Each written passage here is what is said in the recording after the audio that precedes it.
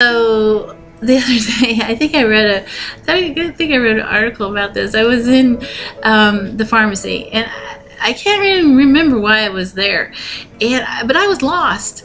I could not find what I was trying to find. I was going up and down the aisles trying to figure it out. But so I spent a long time there, and in the meantime, I'm like, oh my gosh, how many people are in the pharmacy? I mean, it was just like more people go into the pharmacy than I see in the fruits and vegetables area, or where the milk is, or where the beef is. I mean, the meat department.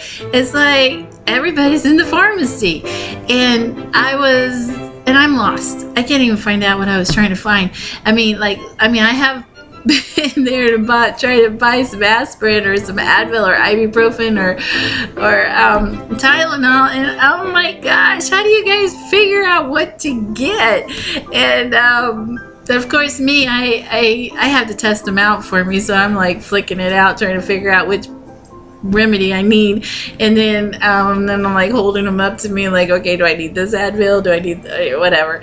And because I don't like taking them, but sometimes there's just times I need to or something, and I want to make sure it's right. It's not gonna hurt me. In the meantime, people are like going and picking up, they know exactly what they want. They've been there so many times.